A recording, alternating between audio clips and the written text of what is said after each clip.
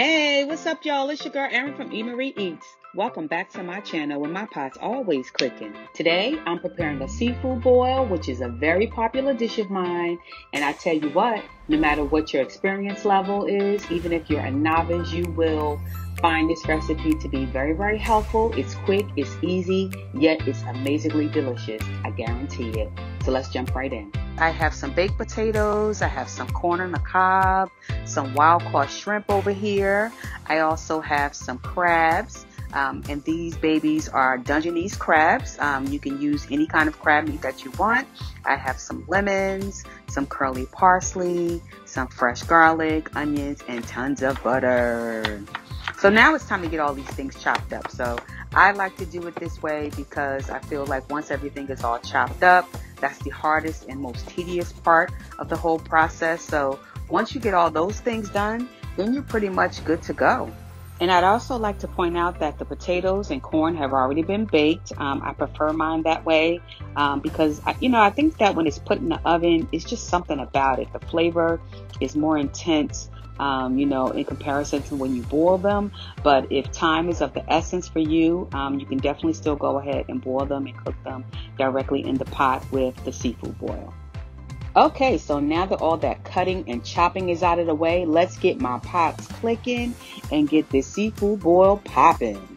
As you can see, I'm using a nice roomy pot, and I'm going to go ahead and start adding in the ingredients, which consists of olive oil, butter, garlic, pretty much everything you saw me chopping up. The onion at this point, I go ahead and start adding in the seasoning, which is a Creole crab and shrimp boil seasoning. I add in some of the aromatics like the curly parsley. Then I had to go back in with a little bit of minced garlic because y'all know I love my garlic, okay? I squeeze in some of those lemons just to take that flavor profile up another notch. Then I go ahead and give it a good stir. Let that simmer down for a couple seconds. And then when I come back to this pan, y'all, it's already bubbling. It's already looking amazing.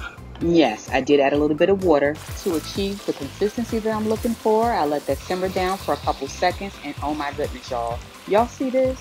I want to just go ahead and stick my spoon in it right now. So I go ahead and I start adding in the corn, the potatoes, and the Dungeness crabs, so it could just go ahead and start soaking up that flavor and let that sit and start to marinate a little bit.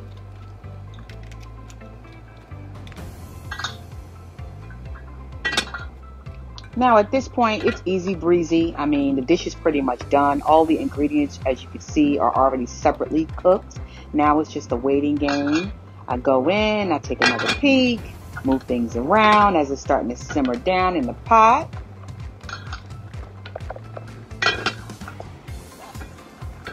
Ooh, yes.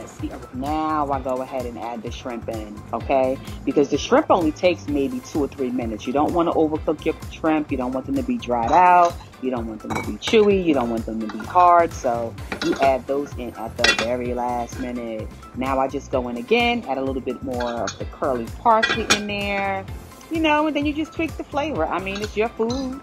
Make it yours. If it's not enough seasoning, put some more in. If it's too much seasoning, maybe add a little bit more butter, add a little bit more water.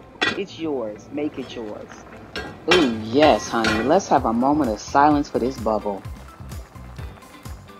And there you have it, guys. My quick and easy seafood boil recipe. It's over here looking all yummy and juicy and delicious. I cannot wait to dig in.